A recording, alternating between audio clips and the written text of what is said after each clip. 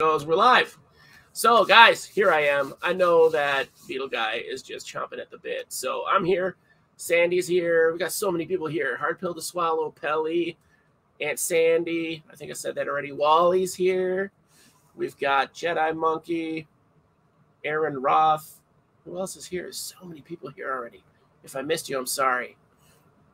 It's because I missed you all week. Chris H. I expect more.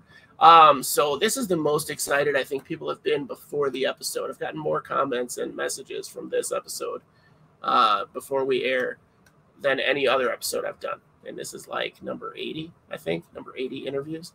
So this is Easy Eddie Lopez from Easy Eddie. So we're going to get some really good information tonight, guys. I have put together a list. And we just altered it a little bit, but I've put together a list of isopods that I think kind of cover the range of isopod keeping. So we're going to go from dairy cows all the way to Jupiters. So we're going to go and take that journey together. So Eddie has got, I don't know, like 250 colonies or species, having success with most, if not all. He's doing some things that I think are super innovative, doing things I've never seen before, taking that to the next level. But we're going to get into that in a minute.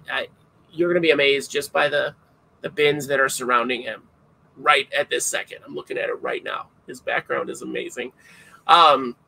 So, guys, without further ado, let's bring Eddie on, okay? Eddie, thanks for coming on today. No problem. I appreciate it. I know this is out of most people's comfort zone, so I appreciate you being here. Definitely out of mine. Yeah, I hear that. We've had a 9-year-old who has crippling social anxiety come on the show and totally fall in love with the format. So I'm confident you'll be okay. It's a safe zone. If you feel threatened at all, just yell pangolins and we'll pop out. That's our safe word. So, okay. We've got so many people. All right, Vika Bubbles is on. All right, I think that's about it. That's all I'm going to acknowledge right now. So good crowd. We're going to have some good questions here today. So, Bug Hub, Jose Avila's here. I'm guessing a lot of your friends are going to be here tonight, which is most people that are in the hobby, I think. I feel bad that I didn't know about you till I met Ryan Pavey. So he's the one that mentioned you to me, and then I started to do some reading and ask around. And yeah, I don't know a lot of the big names. Like, I didn't know who you were at all. I didn't know who a lot of these people are, but I'm super honored. I like it that way. Yeah, that's how you want to be? Okay, well, don't worry. My 12 people that watch this they're not going to beat down your door. So you're in a real small community right now. But they're all good people. I swear to you, they're all good people. I love every one of my audience members. So now how many colonies do you have, roughly? Well, I have 250 bins, and okay. Last I counted 184 species / morphs. 184 species morphs, okay. And I would guess, from talking to you, I would guess a lot of that is species rather than morphs. Yeah, things like Scaber, I have like 15 morphs, I think, of them. I think that's everybody that is Scaber. There's a lot of species, though. There's something for everybody in Scaber. And guys, we're going to cover Scaber in a minute. True. So I think that's great. I think that's just great. And I think that you not being a morph master, so there's something to be said for that. That's great.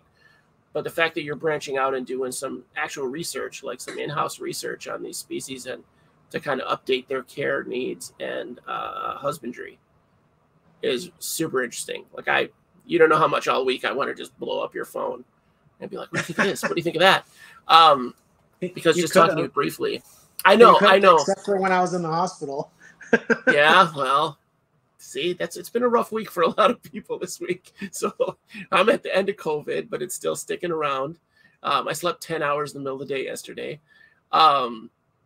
You're dealing with stuff. My daughter, there's so many people that are sick right now or coming out of being sick that it's just crazy. So, Biggs is here too. Chris Biggs.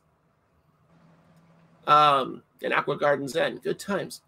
So, that said, should we get into it? Did you have anything else you wanted to say before we start? No, let's go. Love it. All right, we'll stick to the guns. Okay, so the first species I want to cover kind of is dairy cows. And in my experience, they're the easiest thing I've ever kept. Like, ever, anything that I've ever kept is dairy cows are number one. If you can't get dairy cows to breed, don't keep isopods. That's my opinion. So, if you get 12 and 6 months later you have 12 or less, just stop. Just stop there. What is your top shelf dairy cow like? I know you probably still keep them with the same dedication that you keep all of your other species. I do, just not as many. That does bring up something I'd like to say, though. I think I see a lot of people kind of shying away or being afraid to keep species they're not familiar with. Sure. And quite honestly, if you do your research and like ask a lot of questions and, you know, take your time and set up your bins before or your enclosures before you get them and everything, there's not that many to be scared of. The only ones that I would say to wait until you're super experienced with are the long spiky ones. Those have probably been the biggest challenge. But other than that, even the, you know, most of the quote unquote Cubaris and the Murellenellas and all those, I don't think they've been like super difficult or that anybody should have a super difficult time with them as long as they do their research and set things up properly. Yeah, I think a lot of it for me is the more I'm going to invest in those isopods is the more research I'm going to do, to be honest. Like I want to give everybody as much husbandry as possible. If I'm going to drop $600 on 10 bugs or less, you know, I want to make sure that they're getting the best possible care. With Porcellio Laevis, I mean, when I started, I had pretty much all of them, different morphs I could get and everything. And I still keep a number of them. But I think the biggest challenge was what to do with all the babies. Like they're just so prolific, and Scaber is the same way. That was like the biggest challenge. What have you got in Laevis? I know that there's the dairy cow. I know that there's orange. Yeah, milkback. Milkbacks, yes. Trying to remember which ones I still have. I think I still have a half a dozen different ones. Milkback is honestly, I think, one of the most underrated isopods. Like I love them. Yeah, I do too. And they have the good size. They have that, like the dairy. Yeah. They're not. I don't think mine weren't as prolific as my dairy cows, but I love the markings on them. Yeah, yeah. Just the white ones that come from the dairy cows. Okay. That are white. I hadn't seen the all white ones. That would be kind of cool to see too, without the spots. I recently saw a Rorschach isopod that I was like, this isn't an ink blot. That's the dairy cows are the Rorschach. It's too late to rename them, but it's totally what it is. So what would be the tip for Laevis? Like particularly population control besides just wholesaling or something. Like that's how I got rid of mine too, was I sold like 1,000 for under $100, you know, like they were like a penny a piece or something. Yeah. I've known it because what I did was I sold off like 15,000 of them for like $200, and then I moved what I had left into like smaller bins, and that seems to be working. It's not like I see more dead ones or them eating each other or anything, but they don't seem to overpopulate any more than they did in the big ones. It's just a smaller bin. Okay, that makes sense. There's less space, so they don't really. Yeah, I've got them in 7 quarts now, and there was a time when I had them in like multiple 44s. Wow. Okay. I've got mine in a 15 now, and like I said, I just sold off 95% of them a couple months ago, and I'm still at manageable numbers. So, but I'm sure it'll come to that again, where I'm just giving them away. I think the Laevis are a really good like starter isopod if you're not sure if you're going to get into isopods or not. I think like the Laevis is a really good spot to start out with. And I think for the vast majority of the pods, when I was first learning, that understanding, you know, that they need humidity to breathe, right? If they don't have humidity, they're going to die. So trying to understand how moisture and humidity are different from one another and being able to set up like moisture and humidity, like gradients and micro gradients within your bin gives them all the options of, you know, where they can go, where they need to be. And then they can actually, each colony will tell you like what it needs, right? If you find them all bunched up on the wet end that has all the moisture all the time and they never go to the dry end, obviously there's a humidity issue on the dry end, right? Or vice versa. If they're never on the wet end and they're always on the dry end, you have the opposite problem. So they'll tell you what they need. I think that's great about it too. And you get to see it in that microclimate level. So you get to kind of see and adjust and go from there. So would you say, like, starting a new colony, that say you're not familiar with them and there's not a whole lot of information yet, to start them kind of half and half, and then just keep an eye on them and see where they're at? Yeah. I mean, probably the biggest challenge for me is where I live, because my ambient humidity is like 30% here normally. Okay. And I found that sometimes, I would find them dead on the dry side, even though they had plenty of moisture and seemingly enough humidity. You can adjust all that with ventilation changes too. But what I ultimately end up doing, because I started getting so much, is I humidify the room now. So I keep the room at about 60% humidity, and then I have almost no issues with them dying on the dry side anymore. That's a cool idea. I can't really humidify the basement that I'm in, but I keep them, honestly, I keep them with less ventilation to try to keep that humidity in. So they have ventilation, but not as much as like I'm seeing in your bins right now. You've got good ventilation. And then when you showed me the inside of the Scarlet bin, I was like, oh, maybe I need to up my ventilation. Because now there's a new school on that. There's people that are keeping, big names that are keeping successfully, that no ventilation. They just have a lid on there and maybe a couple holes for oxygen exchange or whatever. I think it depends on the species. Depends on the species. Sure. I mean, yeah, I guess it's possible to do it with just about anyone, but it would be hard to keep it set up, keep it managed at that point. So what do you think, as far as you're keeping clowns too, Kluggi? I know that's one that I struggled with in the beginning. I know a lot of people that have that story, like they bought a starter colony and it just died off. And they're keeping other isopods that are technically harder to keep, but it's been an issue. So what is your trick? I think those, what I noticed with those when I was learning about them is, because I had A. vulgare and Nasatum first. Okay.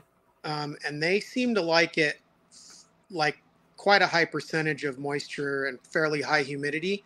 Yeah. I've noticed that the Kluggi, I mean, they like to have a moist area and fairly high humidity, but they also spend a lot more time in the drier areas, I've noticed, than like my vulgare and Nasatum do. I had that too when I finally kind of figured them out. I had a stack, and it was just for aesthetic sake. So I had a stack of larger pieces of charcoal, the natural wood charcoal. And I just stacked them up to make, like, I don't know, a terrace kind of thing. It looked cool. And they were always on there. So that's where I just started feeding them. It was on that because it had no mold, no issues with that on the carbon. A. Werner, I also like it the same way. Okay. I think it's weird how Armidillidium has such a range. Like, there's half of them that like it, not half, but there's a good amount that like it dry and another good amount that like it really wet. The zebras like a drier area too, at least in my experience. I hadn't tried that. That's probably why my zebra colony sucks.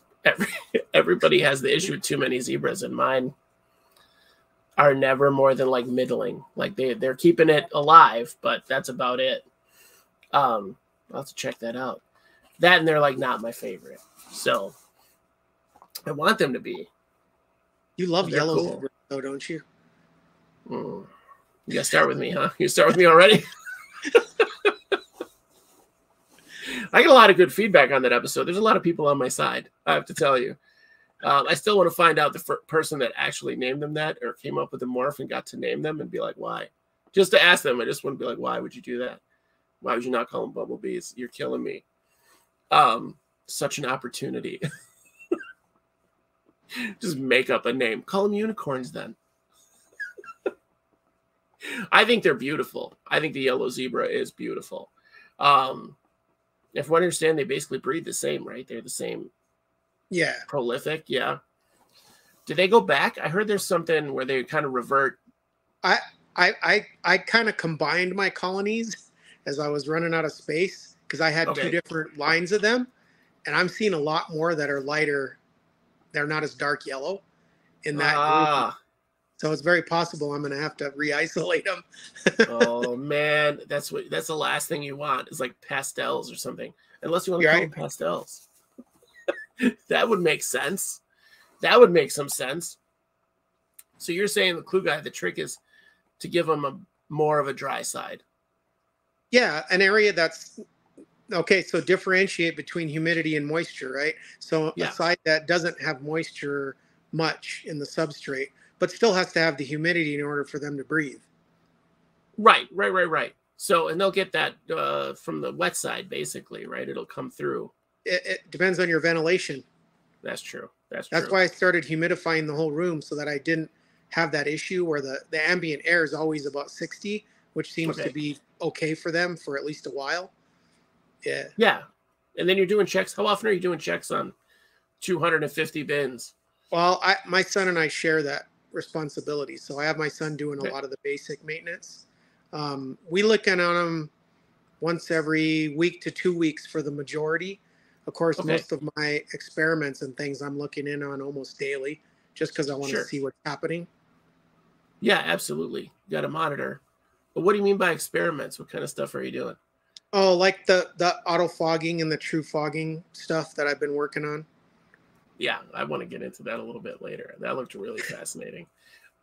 So yeah, Eddie's one of the only people, the only person that I know that's using a fogger on his Isopod bins. Yellow zebra is very intuitive. No, it's not intuitive, beetle guy. Deletes. Let's see. So then we get to Scabers. I'm sorry, I wanted to talk about Scabers too. Like there was a million morphs. Most of them have the same basic care, right? Yeah, they're all the same. That's one of the things different between them and Laevis. Like some of the Laevis can't breed with one another, right? Like dairy cows. And it's pretty obvious. Like if you get an adult dairy cow and set it next to an adult orange Laevis, the dairy cows are like 2 to 3 times the size. They're like huge. And Scabers are mostly the same size, and they all will breed with one another. And I have one I call a mega mix where I put like 15 morphs together. There's lots of cool stuff coming out of that. I think that's so wild how people get so lucky with that. Just such random selection. So they're pretty easy to get going on a new morph if you're really... Oh, yeah. If you're into genetics and you want to experiment with that stuff, that's what I would work with. Scaber, because they're really prolific, too. The only species I ever got was orange koi. And I still have them going. And I started to cull. I noticed a lot of, I'd get solid whites and solid oranges, and so I'd have to cull those out. That's probably the most popular morph, too.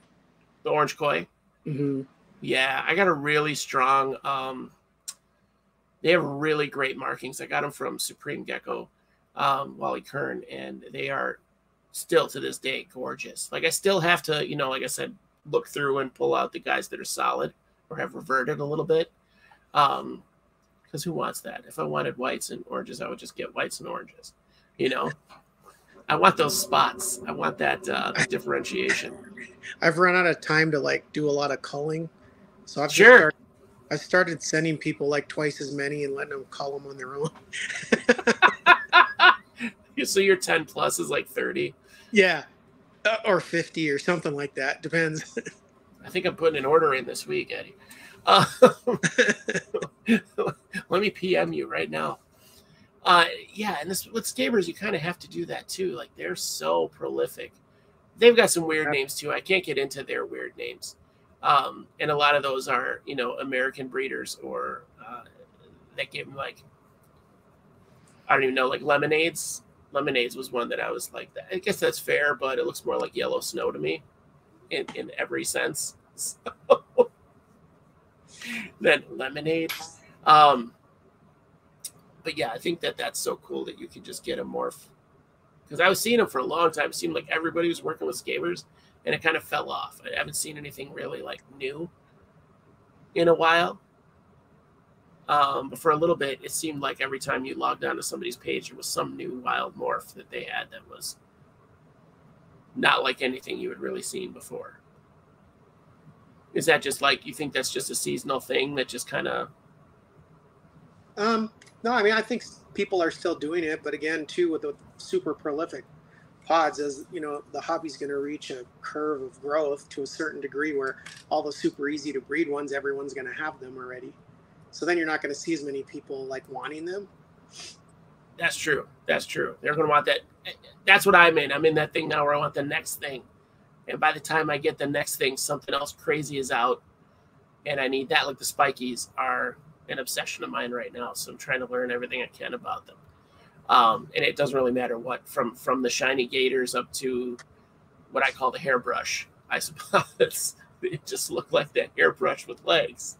So I know there's probably a better name for them. But that's what I would call them if I had the choice. So, but Scabers, I'm jumping ahead.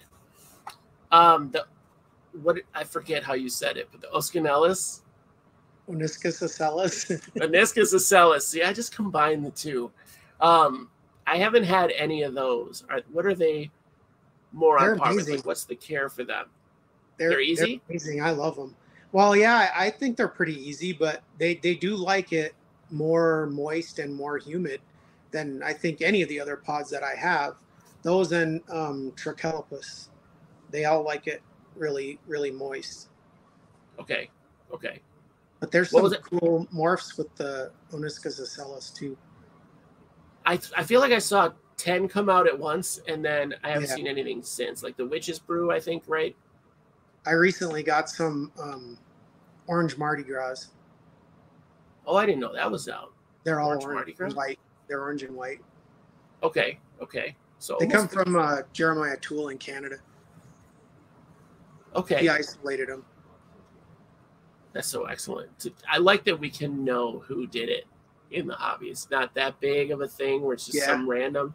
You can track it back to the actual originator and get like, how did you do this? What was your recipe? Which is exactly what it is a recipe. So they like it more moist. I noticed in your one bin you had a lot of the ground was covered with hides. Mm-hmm. Like you have a lot of hide area for them and a lot of. I think that's good because it adds a lot of surface area for them to get around and decide how humid they want it, how moist they want it. It does. Yeah. Is it pretty much like that with all of your bins where you give them that much hide? Yeah, and I try to make hides like span moist to dry areas too, so like it's different from one side to the other. Because I noticed they'll like tend to bunch up in a certain area under the hide also. But I started doing that because I just remembered when I was a kid and I was collecting them. Where did I always find them? Yeah, right. They're never out running around on the surface unless it's the middle of the night and it's like dewy or something. But they're always under something that's moist and damp and rotting. You know, even under pieces of plywood and stuff. That was my trap in my garden. Was I would set up when I was started out. I just started doing Vulgare, and I wanted to see if there were any different genetics in my yard. So, you know what I mean? Like more high yellow or something with a pattern or whatever. So I laid out bark in my garden, you know, in a big pile to see what would kind of congregate there. And my father-in-law came through to help set my garden up and took my spot trap away. Oh, I put it in your burn pit. Oh, thanks. Thanks for the help, Dad. But yeah, you get to see that all the time. Red officinalis. Wait, what? The officinalis is like one of my favorite isopods. Red ones? I have orange crush. I haven't heard that there's red ones. They kind of look the same to me. I think they're just isolated in a different place. Okay. The reds and the oranges? Yeah. I thought the oranges were going to look completely different than they did when they got to me. So the picture that I saw originally looked like a peeled grapefruit. Like it had that like almost translucence to it. But then you get them and they're like, oh, they're like brick red kind of, or like, you know, terracotta more or less. It wasn't what I expected. I still love them, but it was not what I was expecting. They are my favorite / least favorite pod because as soon as I open the bin, it's all just balls. All I see is balls. So it's easy to find where they are. So like, oh, they're all right here. Yeah. Yeah. The first time they did that, I freaked out. Like I was not ready for that. The little stridulation they do. Yeah. But they are like my my mascot or whatever for the show is an aficionados. Like I've been obsessed with them since I got into isopods for no real reason other than they have that their little butt plate is like a straight drop off. There's no rounded edge to it. It's just whoop. That was the only thing that got it to me. Red aficionados are dope, definitely. Yeah, I don't know, man. I got to find out about these red ones. But you're saying they're the same, just from a different group. Makes sense. I like that they're morphs. It's all the same thing. Like they need all the same care. Speaking of big isopods, we'll get there next. So Gestroi is another species that is near and dear to me. And they are, I've heard people have a hard time with them as well. I've had a lot of luck with them with no actual special care, just treated them like regular vulgari. But is that the case? Do you find that to be the case? I think, yeah, I keep them like vulgaris nosatum. I think that they're a little more touchy about blood and sex ratios. And luckily, it's obvious on them when they're big enough. Yeah, you mean like keeping the bloodlines mixed up? Yeah, and like I said, in the sex ratios too. I've the first couple of cultures I got once they grew, they were like really skewed one way or the other. So maybe there's something where they kind of naturally get skewed like that. That's possible. And I've talked to lots of people that have that. Like, you know, they'll have like either, you know, 1 or 2 males and 10 females or vice versa. That's wild. I hadn't heard that yet. But I did hear that they're seasonal breeders. So they're very slow to breed. I didn't find that. Once they were going, just go like crazy. Okay. Okay. I knew mine took a long time to get going, and now they're pretty solid. I have a pretty good colony where I see them out all the time. And I can't get over the size of them for an Armidillidium. Like they're just tanks. But as the adults, because you never get adults or see adults at a show. You only see like the little peewees, and you can't get a good sense of how big they're going to be. So when you do see that adult, you're like, oh my God. They're impressive. So you have not known them to be seasonal breeders. No, but I don't know what that's all about, because I've had that with some of the other pods too, like the Spanish giants. Yeah. Like Hoffmanseggi. Sure. Mine were breeding all year. Lately, they've slowed down a lot, but I think it's because I have to add new blood, because I've had them for about 3 years.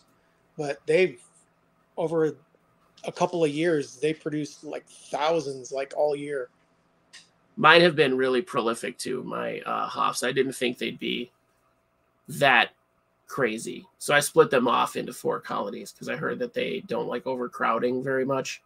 Yeah, they don't like that. The males get kind of territorial. Yeah, and then the females get really all stressed out. Yeah. Yeah, because they have that cool, they're on the list too, so we're going to talk about them here. They have that cool behavior where the females kind of guard the babies for a little while. Yeah. And that's fun to watch. In fact, that just reminded me, my very first pods that I kept were Hoffmanseggi, and I got them from Wally.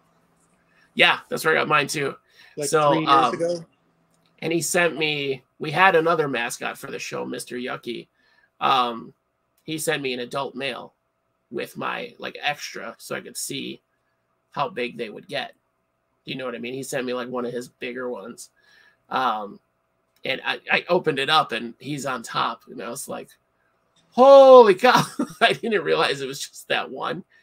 So when I got him out and put him on my finger, I like how they don't like to be held at first, but as soon as you get them in your hand, they're just totally chill.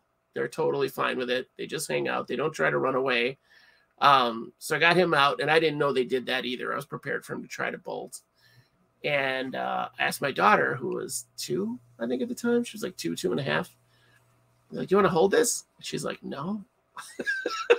She got real close. She's like, that's Mr. Yucky.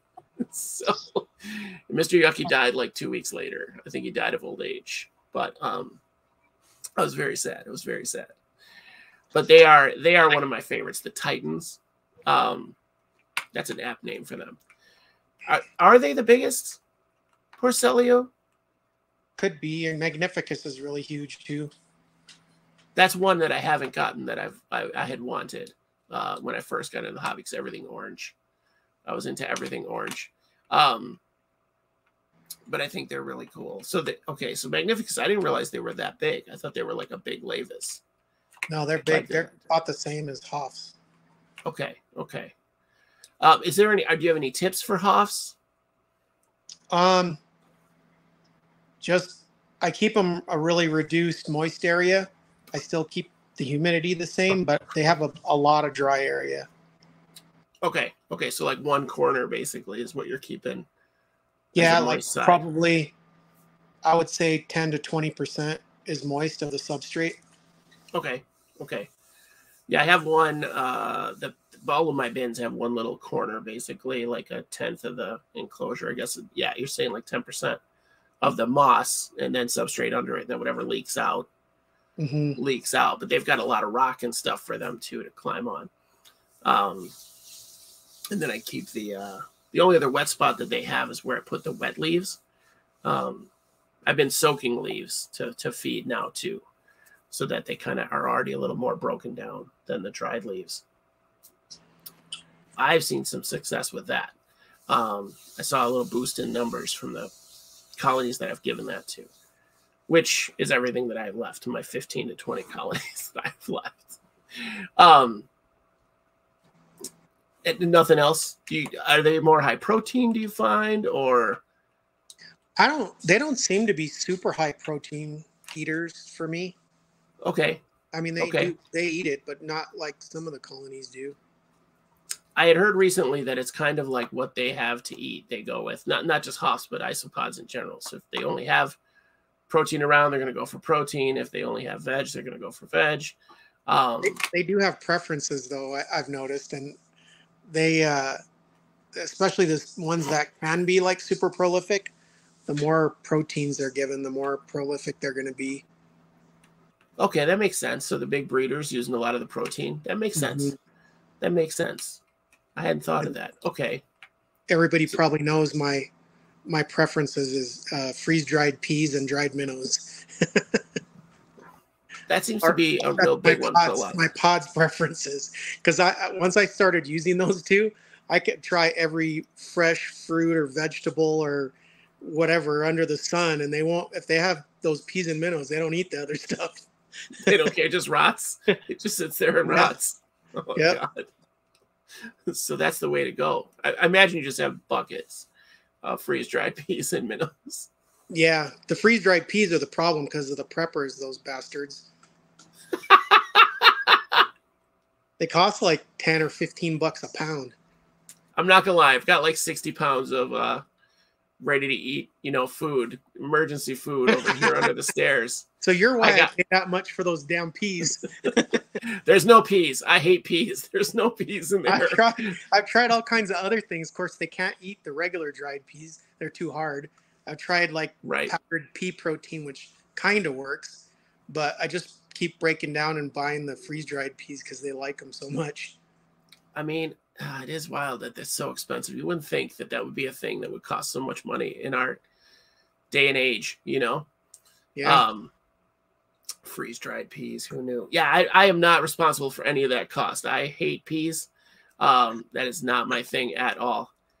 I just learned to tolerate them in a pot pie because I got so tired of just picking them out all the time. It's like, let's just eat it. It's already in here. It tastes like this. Let's just eat it.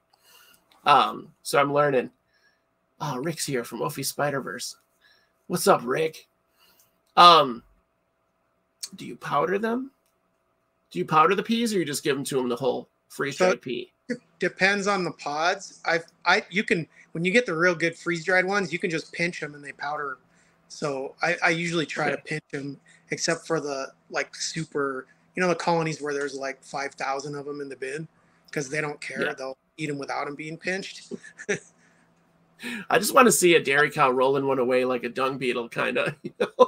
I've had my Sevilla fight over minnows. Like literally, there'll be 2 or 3 of them like tug of warring, trying to take them away. That was my favorite thing doing the minnows for the first time, was watching a Hoff drag off a whole minnow by itself with like 2 other pods just riding. Yeah. That was my favorite thing. I got real shy with them though for the minnows because I had to find a higher quality. I had a bacterial outbreak. So it got this like red slime on it, and I lost my milkbacks. I lost like 99% of my milkbacks. I had 5 left that I salvaged. Like the bodies were red. That's how I knew the bacteria was the thing that did it. So the 5 that I got out, I don't know how they escaped or didn't eat it. But they turned back into a real, like a whole colony after that. But, and then someone was nice enough to send me like a dozen to help out. So, it was pretty crazy, but that was from the minnows. And it had to happen with 3 different brands. Cause when I feed them now, I keep an eye on them. And I've seen them go, and I try to feed on the dry side. You know, I put all my freeze dried stuff or dried stuff in the dry side. So we don't really get that moisture in there. But that's just, that was my experience. I got gun shy with them. I still use them, but I'm very like, okay, let's keep an eye on this bin because they just got minnows. Whereas everybody else just shows off their pile of fish skeletons in the one corner of their guest setup. So, which is a little morbid. I thought they would eat the skeletons straight down for the calcium, but they will eventually. Yeah, it's just funny to see those. You know, someone opens their bin and there's like 10 little skeletons there, like a little fish graveyard. It's just funny to see. Clearly, they're getting their calcium somewhere else. You know. So that's Hoffs. That's Bolivari. I know they're a little more difficult to keep than some of the other Porcellio. So, what are your tips for something like a Bolivari, or would you say like Ornatus is on the same level as a Bolivari? Kind of. They're a little bit different, I think, though. Sure. One of the things that I love about keeping isopods is that it's so new, and there's so much to learn about them, and it's challenging because it's really difficult to find out where they were actually collected. Yes. I suspect that Bolivari are real cave dwellers, and I don't think there's many other pods I've seen that are. And I'll tell you why I think that, because I initially started trying to keep them just like all the other giant Spanish ones. And they did kind of okay, but I started noticing on the sides of the bins that all the little babies were burrowing right on the cusp where it goes from moist to dry. So I started paying more attention to moisture, and ultimately what I found out was that I put a bunch of like egg crate pieces, and I partially put moisture on those pieces so that there's a lot of microgradients. Sure. And they almost all started going up under those and not hardly using the bark anymore. And like getting in the places where there was like kind of a transition from moist to dry. And after I did that, I mean, for the next couple of years, even up until now, there's almost too many in the bin. That's a great problem to have. I think that's one of the most beautiful isopods that we have. Oh, I do too. I just love that color. I love their shape. That was the other thing that made me think they were cave dwellers, is the coloration. Because, you know, when we say like people have said like duckies come out of caves, I'm like, I don't think so. They don't, like, because if you think of any nature documentary you've ever watched of cave dwelling animals, the further you go into the cave, the more color they lose. Like, yeah, they're pigmentally challenged. No color. Yeah. And Bolivari don't have a ton of color, just a bit of yellow, you know? Yeah, and somehow it shows up so well. I haven't seen them in person. I need to see Bolivari like face to face, because I feel like they have that translucency. Yeah. So like the yellow comes out from underneath. How they move is amazing. They like, when I'm trying to like package them, yeah, and I take them off of the hides, they'll like run as fast as any pod you've ever seen, and then they stop and like won't move. And then if you tap them and disturb them a little bit, again, super fast for a little while, stop. That's funny. So do they have like the long legs? I just saw something. Who was it? P. Sevilla, I think. They had kind of long legs. They stood up almost on stilts, basically. They don't seem to do that so much. They stay pretty flat, but man, are they fast when they move. That's so funny to think that that's like a fast isopod. You wouldn't think it. You would think they're like the Spatulatus, where they're like limpets. They just suck down onto the rock or whatever. Yeah. That's an unusual. I hadn't heard that about them at all. That's really funny. You have big eyes or are blind. Oh, we're talking about the guys in the caves.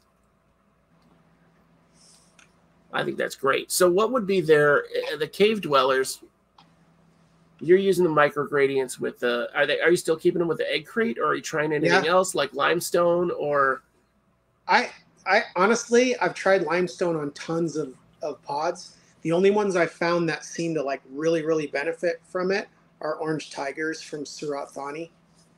And I also talked to some people that know the person that collected the originals, and they said they actually collected them on limestone. Okay, there you go. I love to hear those stories where it's like, where did this come from? Where did this actually come from? Because I want to hear the stories of the collectors, like the guys that are in a village somewhere in Thailand, and they're like, wait, Americans want what now? It's hard to find out, because for a lot of those people in those countries, I mean, that's their family's livelihood. You know, they don't want to share where they got them from. Although lately I've had a lot of people from Vietnam asking me husbandry questions on Facebook for some reason. Huh. They're probably starting like farms or something. I think they are. They're just collecting them and trying to keep them alive so they can ship them. That's true too. Yeah. I don't know why they wouldn't just start farms like the beta keepers out there that have, like, you know what I mean, beta splendens, fish keepers out in those areas where it's just tropical. They just have thousands and thousands. Like, why not do that and save time and effort? I'm sure it's coming. Yeah. Just because it's growing in popularity in the whole world, you know. I think it's coming. It is. You see people, we have keepers from all over the world in just my little Isopod group. And it's wild to see. They have cooler stuff usually than we do, or have some access to some cooler stuff. But we're getting there. We're getting there. I think Bolivari are one of the Bolivari and the I'm saying that right? The Expanses, is that the one I'm thinking of? Expanses? They have the high orange. That's the one that has a high orange morph. There is a high orange one. Okay. There's autumnal equinox, and then the regular white ones. The equinox. And then Oren's got one. I forget what he's calling it. I think I don't remember. But I know Oren's got a new one too. Expanses morph? Mm-hmm. That guy's always got something going on. He's got the craziest setups too. He's got like he's the OG pod keeper. Well, seeing his, like, so he was walking around his basement, which I guess he has a lot of his stuff down there, before we went live, and he was getting settled into. He literally sat on his basement floor to film the whole thing. So seeing the stuff in the background, it was like, oh, you know, like tables made out of 2x4s and just very rustic, like get the job done kind of stuff, which was great. And then the setup on it, you knew, was immaculate and fantastic. So it was neat to see that it wasn't some big steel, amazing laboratory style setup. It was just like, oh, I'm a keeper. I'm keeping these things appropriately, but here.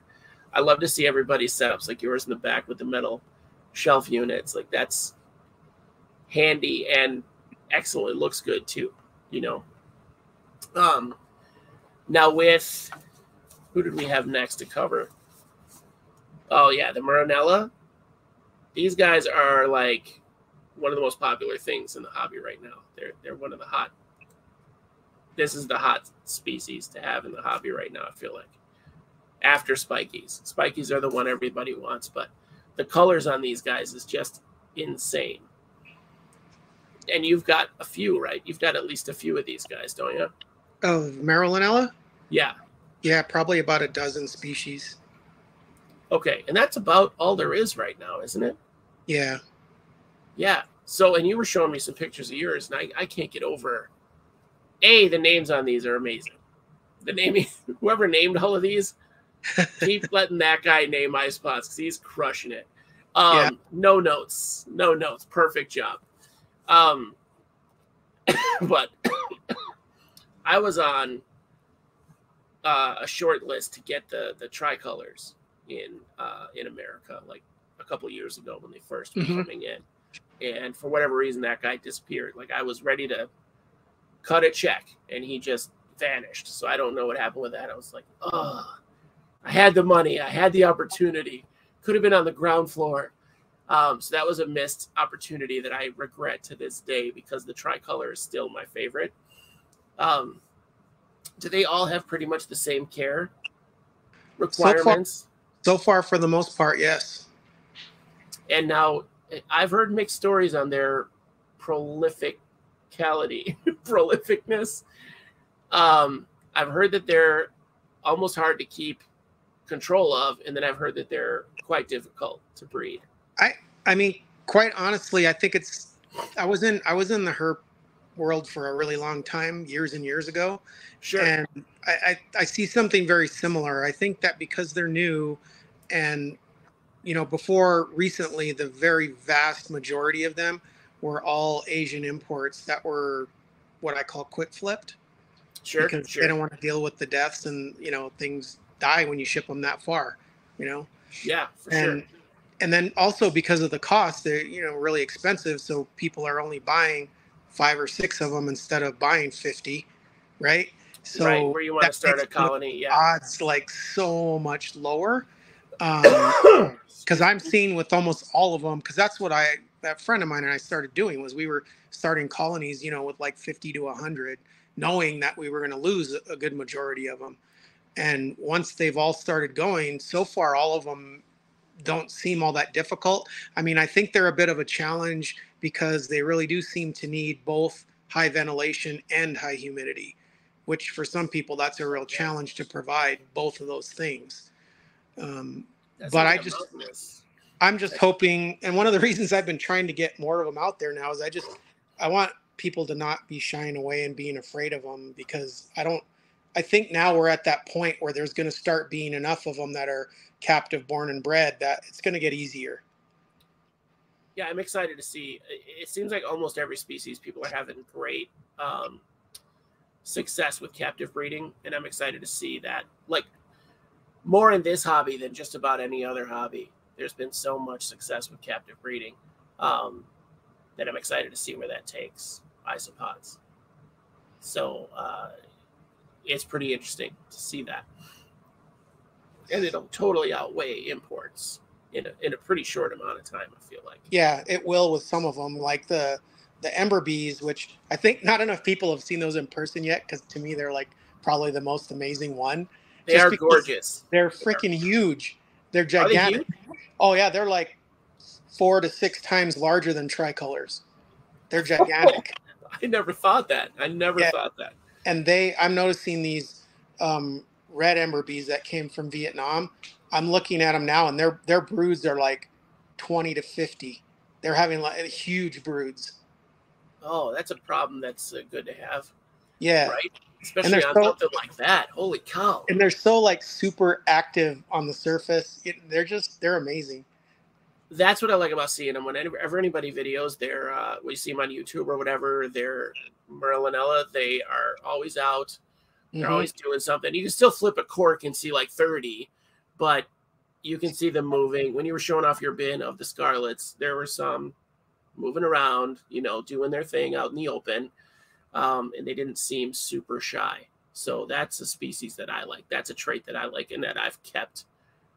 That's caused me to keep the species that I have, is that they're more out and about, minus my Officinellus, so who pretend to be rocks. I still love them.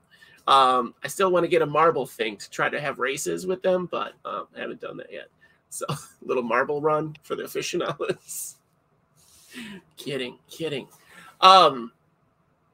Yeah, the Murellenella, so you want high ventilation and high humidity, so like a mountain type of a climate? I don't know if necessarily mountain, but I just noticed that they did way better when I really ramped up the ventilation and kept the humidity high also. That's excellent. What kind of, are you doing separate bins, or are you doing like, I'm going to do this for 2 months, and then I'm going to do this for 2 months? I've generally just chosen a group and done experiments to see what works. Yeah. So you're kind of split off a little colony to see, okay, these guys are going to get high humidity and high ventilation. Yeah. These guys are going to get high humidity and moderate ventilation. Mm-hmm. Okay. That makes sense. That's a good thing. It's a good thing to have too. What do they want to see here? Red embers. Oh, Chris H has red embers from you. You're getting a lot of love here. I haven't watched the comments very much, but they are going hard and heavy on these comments. So ember bees, I didn't realize they'd be that big. So what size are you talking, like, compared to other isopods? Like, where are they at? Like, that's bigger than a Vulgari. You're talking about bigger than an average Vulgari. Here, I'm going to set my phone down for a minute, and I'll just show you. I'm down for that.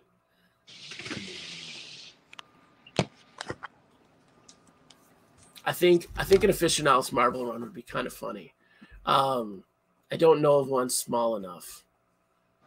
I might have to get out my router, see what we can do.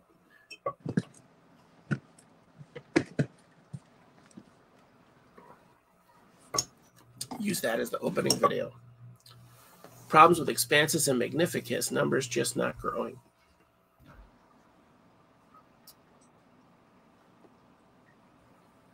I have to apologize too, Eddie. You're going to start getting a lot of YouTube commercials for StreamYard.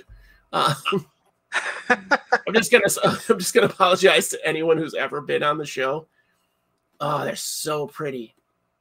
Well, let me see if I can find. There's a surviving minnow.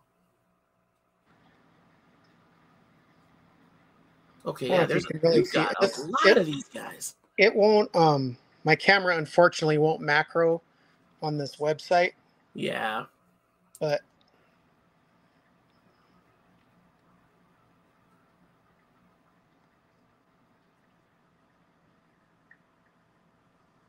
I mean, look at that big one in the middle, just sitting there, just juvenile. And that one, that bigger one's probably an inch long, if not a little more. An inch? Holy cow! All right, so that's easily like a fingernail. Yeah.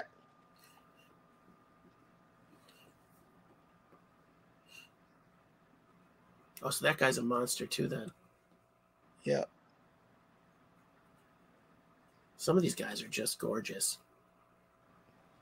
These are like my favorite right now. I mean, I have to say, Ember Bees, I hadn't seen them really until right before I talked to you. And they're up there for me as far as like just gorgeous isopods. Oh, Justin hasn't seen a single ad all week from StreamYard. So you don't hate Dana yet? All right, these are the Scarlets, right? This is the Scarlet. Yeah, I just moved them from a 19 to this 44. Okay. To go into that auto fogging rack. I'm also starting to use a lot more like live moss because they seem to like it.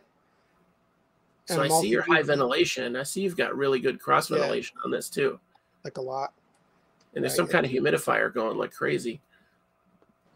Or your isopods are vaping. Okay. And then if you see that, there's a grommet with a hole in it on the back of the bin. So I just finished this auto fogging rack and all the testing and just started moving stuff into it. So if you look kind of in the back, you'll see a nozzle. Yeah, definitely. I made these so they like slide in like drawers, and then I used like a Mist King pump and system, but I'm using some different nozzles because I don't like their nozzles. They're not fine enough of a spray. Okay. It's all automatic now. It fogs them 7 seconds 3 times a day. Wow. I mean, guys, I don't know if you're seeing, but here's the thing. Like, that's a great thing to do for your pods that you've made such an investment in. Like, that Ember Bee colony is thriving. When you lifted the cork and all those juveniles and mancas started just scattering like crows, that's an amazing sight to see. That's exciting for anyone's isopods, but for an isopod of that caliber to be that, oh yeah, look at them getting misted. And then these up here, something I'm doing with actual fog. It's not a mist. Okay. These are like reptile foggers, and this is where I'm keeping all the long spikies right now. Oh wow, okay. Okay, so they're more arboreal? They seem to be. They're all over the place up high in the enclosures. Now these guys are generally pretty small, right? They're pretty small isopods. Yes. Yeah, I don't even think I could get them on the camera, to be honest. Yeah, we had that problem before with the I called them the dreamsicles, but the orange and white, they almost look like a spiky panda, like that razorback kind of a. I don't know what species that is at all. There's too many now. I can't even say. Ocellio, Othello, Oscenellus. I can't even. Clearly, I can't say it. I don't try that hard. I'll be honest. Yeah, everybody's loving that setup. But I think if you're going to have isopods on that level and try to do it at that level of excellence, like that's something that's really cool. That could be a new innovation for pod keepers. Like to have the fogger, to have the mist system. I've never seen anything like that so far, talking to anybody, where people would set up a dedicated mist system for their isopods. My friend Will talked me into doing it because he did it earlier. Okay. Well, see, I haven't talked to Will, so that's smart. So when you're starting a colony, are you trying to start with like 50 to 100? Is that what you're? It depends on what they are. I mean, if I know that they're going to be, likely wild caught imported animals, then yes. Okay. Yeah, because you're going to have that die off. You're going to want to do that, accommodate that die off. I mean, I don't like to start with less than 10 just because of the issues that could be with like sex ratios or just a few dying off from shipping, Sure. So no less than 10 and ideally 20 to 30 when they're captive bred ones. Okay. I feel like that gives you a real good mix and a real good chance. And especially when you're getting 10 to 30 or 20 to 30 shipped in, you've got at least one or two that are already, gravid. So you're probably looking at having babies in the first couple of weeks. That's what made me think I was a great breeder, is when I would see babies pop up in a bin. Like I'd get 50, and then a week later I'd have babies. I'm like, I'm crushing it. No, I just kept them alive for a week. That's the other reason I like sending out like larger counts. I like it when people are happy. I just like sharing pods with people. I love it. And a lot of people in the comments are having stories about that. Like, I got this from him. Now everybody wants to do a marble run. So I've got to get out my router. I'll be having my router out this week to do some woodwork. So I'll see if I can get up a marble run situation for them. All the little toy ones I found are too big. Like they're too big to put an isopod through. It'd be like a toddler on a full-sized water slide. Right? Yeah, right. You don't want that necessarily. It's probably a little stressful. But yeah, I don't think they would even notice. The aficionados just stay there. So I'm going to get to my most challenging isopod that I've heard of. I've never kept them, but that's why, because I've heard from everyone that they're difficult. We did get to talk to Ben Quintanas, who found them, apparently. The lemon blue / Jupiters. I know from him that they're found within a mile of each other, so I kind of keep them together. In my head, they're not the same species, but they're close enough that their husbandry, I think, would be exactly the same. So what, have you had success with them? Either of them? Yeah, they both breed for me, but rather slowly. I mean, I don't know if it's just because I'm used to these other ones that are super prolific. The challenge I'm finding is getting them to keep their bright colors. Like they seem to lose that over time, and there's lots of different theories about it, and I just haven't figured it out yet. I think it's got to be something they're getting in their local diet. Maybe. But if that's the case, then how are captive bred ones starting with it and then losing it later? What's your theory? What theory do you subscribe to on how they lose their color? I mean, I do think it's probably diet-based, but trying to find what that is. Like a friend of mine does have some connections in Asia, and he did get some leaves from over there. Okay. That I think he said seemed to help to a certain degree, but I literally haven't talked to anybody that's found what is 100% works perfectly. So sure. That's still one that I'm trying to learn. It'll probably be years before we find out what that is, or someone will just be like, oh, I give them bug burger with Kool-Aid in it and they're beautiful. You know what I mean? Like someone will have some weird. My first joke was, what, has anyone tried food coloring?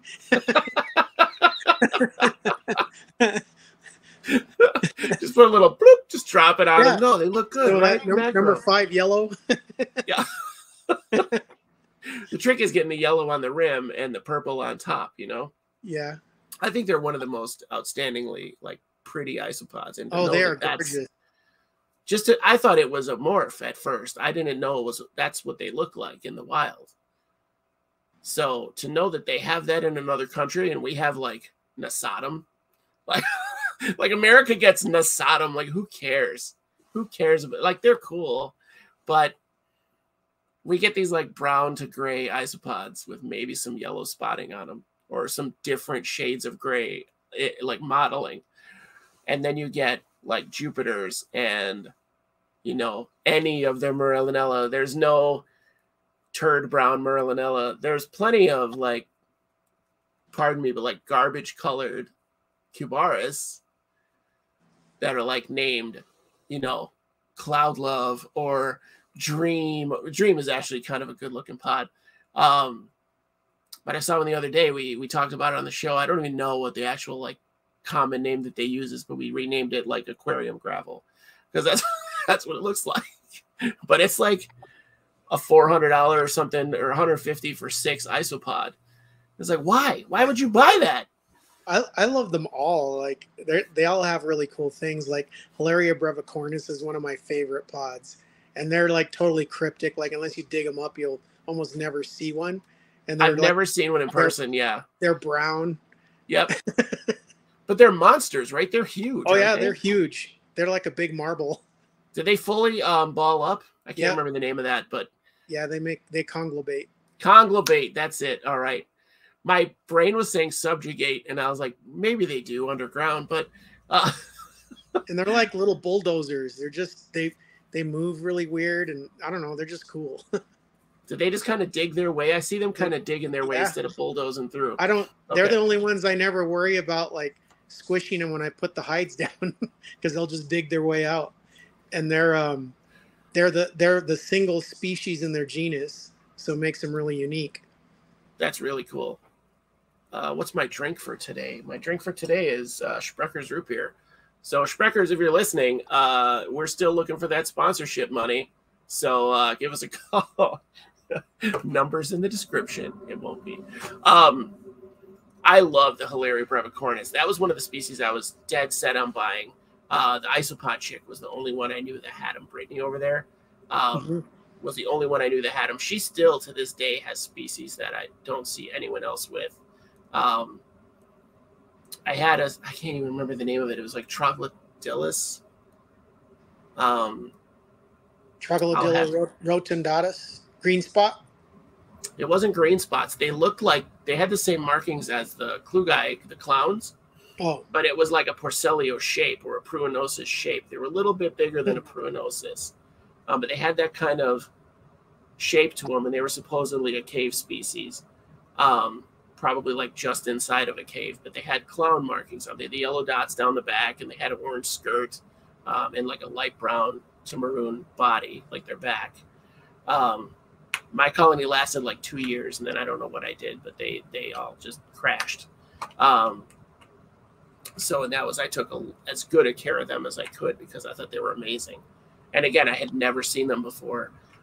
She had the isopods that I have ant colonies. She had the isopods that are known to be symbiotic with ants. So like my ants are down with springtails, but they try to harvest and eat the isopods that I put in there. So once in a while I replenish their vulgari, but yeah, that's about it. They're like mobile snacks now. So but I did have those isopods in with these guys, and I don't know if they just weren't getting what they needed or what, but they disappeared. So they basically look like dwarf whites. I don't know how you would tell the difference. Devil's rice. But, yeah, they could. She could have sold me devil's rice, and I would have never known because they were a little pricey. And she hardly ever has them. But that's what I think is great about isopods is you have so much diversity as well with these guys. Can't collect them all. You can't. I know you have tried, sir. It seems like you have really tried. I'm trying. If you can't do it, I don't see how anyone can. Now, how long have you been in the hobby? 3 or 4 years, maybe. See, and that's like you're a veteran at 3 to 4 years in this hobby now. I tend to be a little bit obsessive. That's fair. I think that's most isopod keepers. We kind of covered that. We did some stereotypes last week episode, and the isopod person is kind of obsessive, like that Pokemon player. Likes to sit in the corner with a hoodie, you know, with a good book and a bin of isopods to just look at. And then on the internet, total extrovert. But in person, like, I'm just going to cancel these plans. I'm not comfortable with more That's than 2 me. people. I have zero social life. I'm surprised I did this. Checked it off. Well, I appreciate you coming on. I hope you're having a good time so far. Yeah, I'm enjoying it. Any experience with U.S. natives? Beetle Guy, I think U.S. native isopods are some of the most, I think they're some of the most boring isopods that we have. But I love my Vulgari high yellow bin. No, they're great. Look at the variation in Vulgare. Like, it's like Scaber. There's just so many different ones. You can do all the from morphs you can get that you want. So many morphs. Yeah, there's so many. That's true. That's true. There are some really cool ones. I think I think there's still a lot that we don't even really keep or know about too. You know, I just got I bet Tylos from Carlos not too long ago. They're amazing. They look a lot like miniature Hilaria brevicornis. It's Tylos is the name of it? That's their genus. See, there's even genuses I don't even know about. See, Hilaria brevicornis, do they come up for food? Very rarely. But then again, I keep them like their substrates like almost all rotwood. So I don't think they really need to come out. Yeah, that would be one I think the substrate is like you got to get it. I keep them, they process substrate like millipedes do. So that's kind of the trick I found with them. Keep them a lot like millipedes. No cocoa coir or anything like that. Just almost all rotwood, a little bit of worm castings and stuff like that. And then I keep their whole bin covered with like bark flats.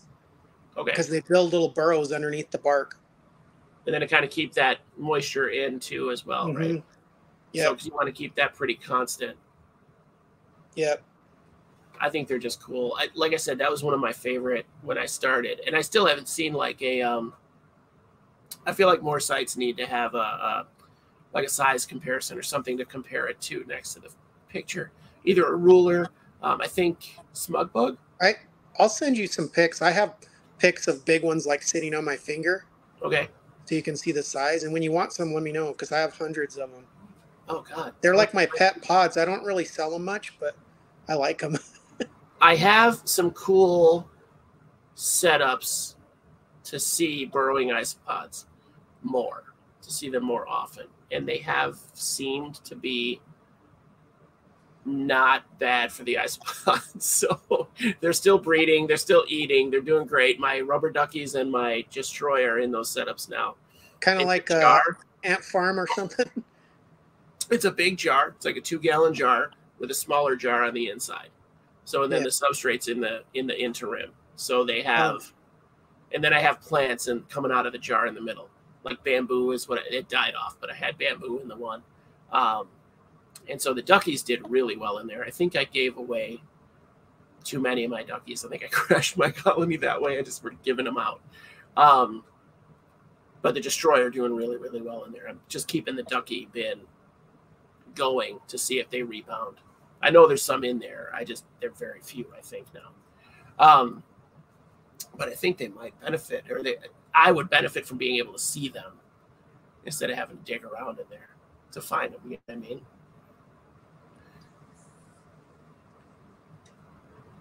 No? Does that sound like a bad idea? Am I breaking up? No, I can hear you. Okay. I was thinking about if Hilaria could work in something like an ant farm. For Venuzillo Parvus, I tried. It was a worm farm, actually. It was about this tall and about this wide and about this long. And they lived in there for a while. But keeping up with the moisture in that was so hard. I kept waiting to see. My indicator was springtails, wherever the springtails were. Like if they were down in the bottom, I was not doing well, I needed to add. And then if they were at the top, basically hanging out all over, then I was doing well. But it was really hard to keep moisture in that setup because it would evaporate so fast. I don't know. Having done a bunch of different things for ant farms, you'd have to do something for the brevicornis, I think, especially with the size of them. You'd have to do something special. But I'm going to brainstorm, and then I might contact you to get some to see if I can make it work and then get back to you. I'm always trying new things with the husbandry to try to get to see these animals more and to appreciate them a little bit more. Because I think that would help the hobby too. But all of us exotics keepers are okay with keeping a bin of dirt as a pet. I feel like, oh, I've got tarantulas. Where are they? Somewhere. Oh, I've got millipedes. Where are they? I swear they're in there. You'll have to look, I hope that you see one. And I think brevicorn is probably around the same thing, right? Yeah. Do they ever come up to surface? Rarely. Rarely, so once in a while. So you kind of have to dig around to see how they're doing. Yeah, just lift up hides and there's tons of them under it. Oh, okay. So they do come up under the hide. Yeah, they build little burrows right underneath the hide. That's super cool. That would be ant farmy. I wonder if they would have the red light sensitivity. With ants, you can put a red film down, and they can't see the light through that, so they're comfortable with under the red film. I don't know. Anyway, I'm brainstorming. We're off on a total tangent, as usual. I'm trying to figure out brevicornis before I even have them. I'll get this nailed down before we're out of this episode. So what, in your opinion, this is in your keeping with 3 years experience, 3 or 4 years, 250 bins, 100 and some species, 180 species or something, I think you said. Mm-hmm. What's the biggest challenge that you've had? What species is the biggest challenge for you right now?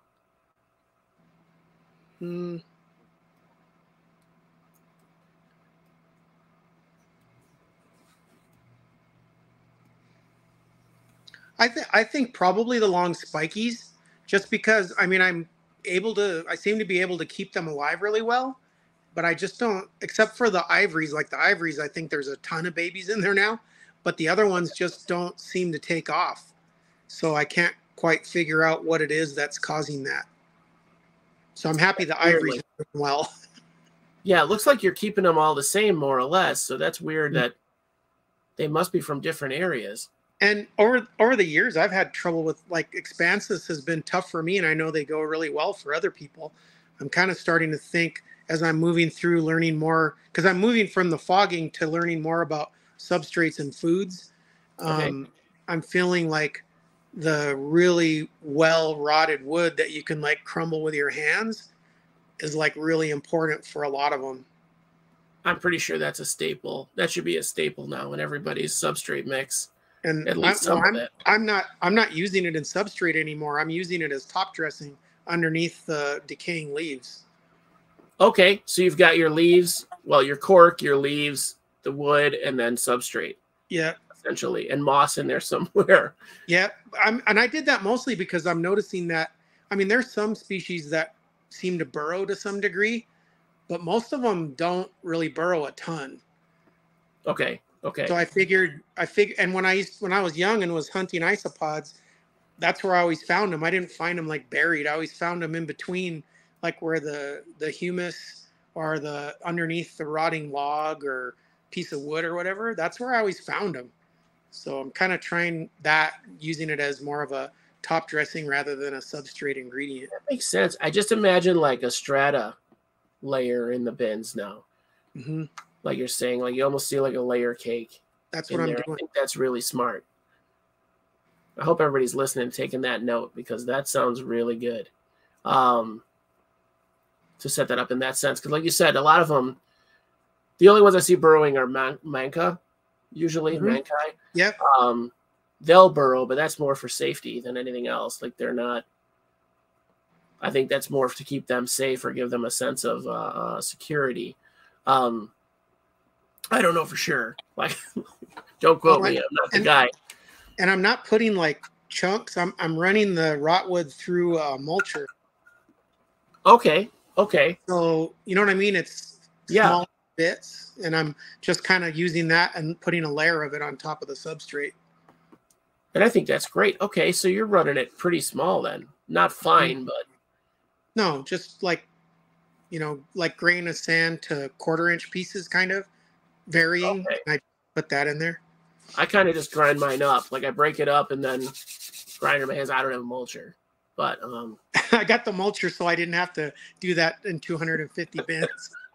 Well, I'm not at your level, so for my couple bins, it's pretty solid. I feel like when I start to get into millipedes again, I might go hard on some kind of a mixer, or like buy a chunky food processor or something small scale for me. Best substrate mix. That is a loaded question. Aunt Sandy, we've got some substrate episodes you can go back to for that. That's a whole other episode. Substrate is probably 5 episodes. Oh, I will mention something because I've been talking to a lot of people that are making substrate and, selling it and things. Sure. And I think we need to put some focus and some learning on pH also. On the pH. 100% right. Yeah, I think it's 100% a factor, especially for these crustaceans, because that's going to be something that you need. I think Kyle put something in his substrate specifically as a buffer. Kyle and I have been talking a lot about that, about the pH. Yeah, okay, good. He's so open to new ideas and getting some of the science down for it. He's one of the few people I've talked to that's really open to suggestion. Yeah, because there are some people that are like, nah, my recipe's solid. And it's like, well, is it? This hobby's only been there for a couple of years. And in fact, I'm starting to use his substrate because I want to try it. Good, and good. I'm tired of making, 50 gallons a month myself. I mean, that's kind of what we talked about last week a little bit. We got into talking about Kyle's substrate, but it's like, it's almost worth it to just buy the substrate now because it's not that expensive. And it's to save you the time that you would put into mixing your own is totally worth it. Or to buy like 50-pound bags of all the different ingredients that you need to mix the right substrate. Like, let someone else do that work and pay them for their time. Crying out loud. I start culling pods again. What's that? Then I can start culling pods again. I kind of ran out of time for all that. Right. What is a good method to cull? What do you think is like a better method than? I just collect them all just like I'm getting ready to ship them. Like I have a container that I tap the hides over. Okay. And then I just use a little plastic spoon to like separate them out if I need to do that. Okay. Do you just put the culls? Do you keep them around in another bin or do you freeze them? I separate them to where they belong, like instead of them getting mixed together. Like, for example, I don't know if you noticed there was like, and this is why I'm almost 100% sure these red bees are going to be pretty true. Because even when I look through those hundreds of them that are in there, I'll see like 2 or 3 yellow ones and the rest will be all red. You know what I mean? So I'll take the yellow ones out and put them in the yellow bee bin instead of in the red bee bin. Okay, that's fair. That's fair.